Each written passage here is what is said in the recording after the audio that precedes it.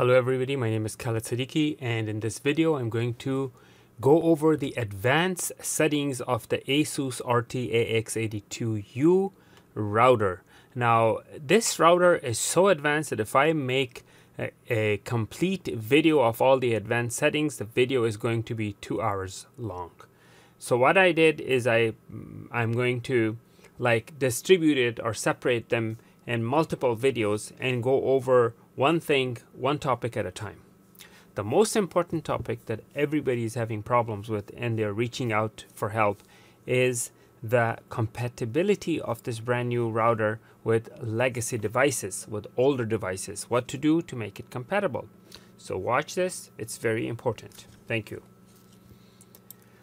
So in order to make the router compatible with older devices, we need to have the settings, more advanced settings, disabled. So basically, especially the 802.11ax, 802.11ac settings, you need to leave it at automatic, not force enable it, because that will make it less compatible on the devices that do not use OFDMA. OFDMA stands for orthogonal frequency division multiplexing. So basically what that is, let me give you like a little instructions of what that is. The older router technology, the way the frequency would go, it would go like no, this doesn't work. Let me get another pin. The frequency would go like this, and they couldn't add another frequency because it would interfere and overlap. And then the MIMO came in the market. The MIMO was allowing frequencies to go over the same channel, but in separate bursts of data, separating each one from each other so that they wouldn't interfere. Now the orthogonal frequency division multiplexing, the way this works is this will go, let's say you have a frequency like this, then you have the second frequency like this, and then you have the third frequency like this. So basically the way this works is that always the peak of one frequency will result in the other frequencies being 0, the peak of this one resulting the other ones to be 0, and same thing with a third frequency.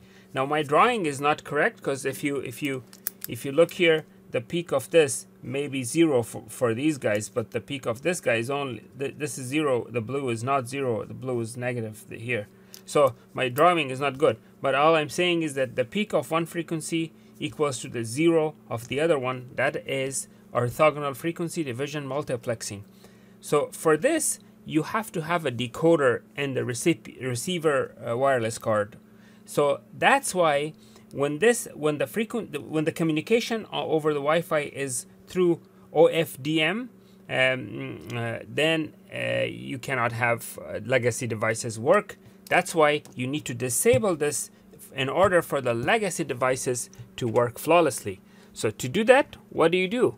You go to the wireless setting page, you go to the advanced settings. In advanced settings, you go to wireless, and you need to turn this off, choose 2.4 gigahertz. You need to make sure this is disabled, which is 802.11ax. Wi-Fi 6 mode is disabled.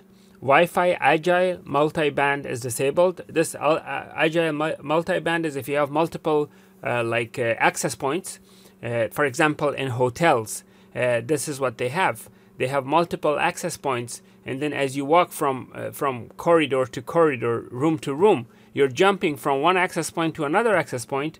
And with this technology, it will jump very quickly without any loss of internet connectivity. Target wake time you need to disable, and you need to disable protocol management frames. All these 7 things you need to disable to make this compatible with older devices.